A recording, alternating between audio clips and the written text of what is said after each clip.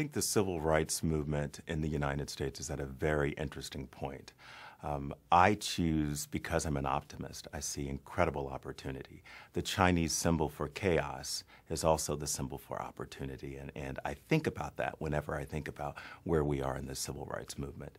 As an openly gay black man, I am very encouraged by what I'm seeing, because I think that where we are in LGBT civil rights is where we were with African American and with women and with probably 30, 40 years ago. So I see a continual progression.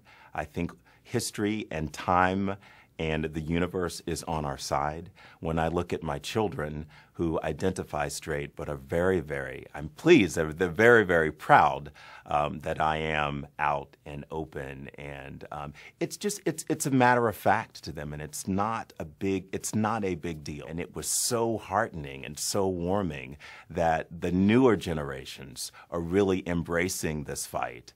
And I know that time is on our side, and I know it's a matter of time before we have full equality. So for me, having made the transition from someone who was straight or in the closet and conflicted about my orientation to now where I fully embrace who I am, and to see my children fully embrace who I am and all of their friends. And I live out, I'm a soccer dad, I'm a PTA parent, and I deal with folks all the time.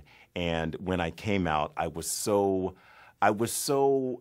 delighted and so encouraged by all of my colleagues, all the folks on the PTA who really embraced me. And I think that's the model. I think we need to live out, and I think we need to be out, and I think it's just a matter of time before the politics catch up to where we really live and breathe.